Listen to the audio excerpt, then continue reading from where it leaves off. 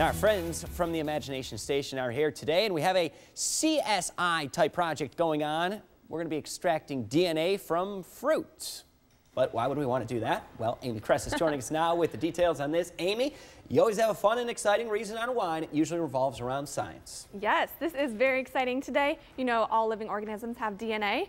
It's the, you know, needed for life. So today we're going to be extracting DNA from strawberries. I didn't know strawberries had DNA. Right, all living organisms do. You can use strawberries, onions, peas, bananas, all kinds of fruit. So that's what we're going to be doing today, okay? Okay, you need some help from me. I do. So the first thing we're going to need to do is to break apart the plant matter on the outside to get to the cells on the inside. You know, DNA is located in the nucleus of the cell. Okay. So we got to break open this plant matter. I'm going to do that, but I need you to go ahead and go to the second step. And you're going to use the dish soap, the salt, and some water to make our dish soap solution. So about a half a cup of water here, yes. Maybe a half a teaspoon or so of salt? Yep, exactly. Okay, I'm going to put the salt in first, and I need this dissolved, correct? Yep, you're going to dissolve the salt into the water solution there. Okay. Okay, go ahead and get that. I'll mix this up.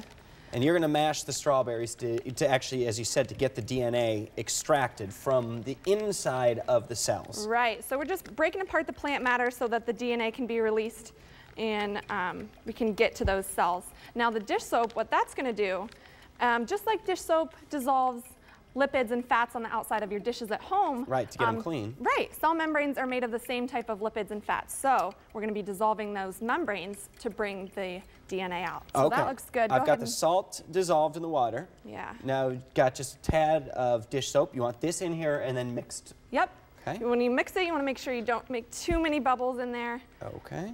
Okay, so looks like we got DNA, or the strawberries pretty much mashed up here. You want to make sure they're pretty good. Okay, I'll give this a mix while you take us into our next step. That's good. After you're done there, we're going to add the dish soap solution to our strawberries to start breaking down those cell walls. Is this mix good enough here? That's perfect. Okay. Okay, so go ahead and add this over here. It smells good, right? Strawberry puree. Reminds me, fresh strawberries are going to be about sprouting up this time of year. Right. Okay, that's pretty good there. Okay. All right, so we've got our solution in here. Now, Chris, what I want you to do is just to kind of mix it all together without squishing it together too much, but we just want to, and if you have time to do this at home, you can actually let it sit for about 20 minutes, and that will increase the yield of the DNA that you get. Okay. But doing this is good. Yeah, keep going there. So right now, the dish soap is breaking down the lipids and the fats on the outside of our cells there. Okay. Okay, so let's see how this looks.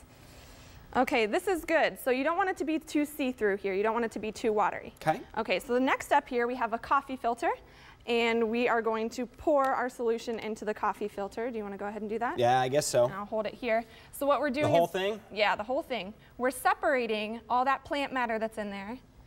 We don't want the chunky stuff is what you're telling me. Exactly. We want the liquid, all that stuff that was contained inside the cell before. As you can see, that's starting to come out slowly. Come down, yep.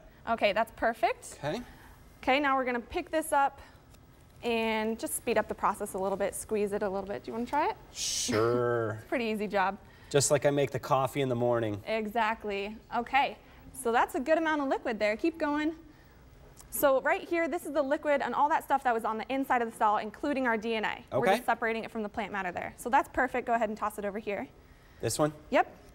So now the DNA is there, but we got to pull it out. We got to make it seen now, all right. We need science here. We do. So we're actually going to use we're going to use ethyl alcohol, but if you're doing this at home, you can actually just use rubbing alcohol. Okay. Okay, so what we're going to do is we're going to pour it, and we have about 50 milliliters of our fruit water here, fruit liquid, and we want about the same amount of our alcohol on the top. Okay. Now, Chris, let's look really closely here. So at the bottom, we've got our fruit. At the top, we've got the rubbing alcohol, and right there in the middle, that is our DNA. Really? It is. What's it? I'm impressed. I think we had a close-up shot of this too. We can actually see the DNA. We can, and we can pull it out too. So I'll show you the technique first. Okay. What we're going to do is use this, or we'll use the sharp end. Okay. We're going to stick it into a big patch of it and twirl it around pretty quickly like cotton candy, right?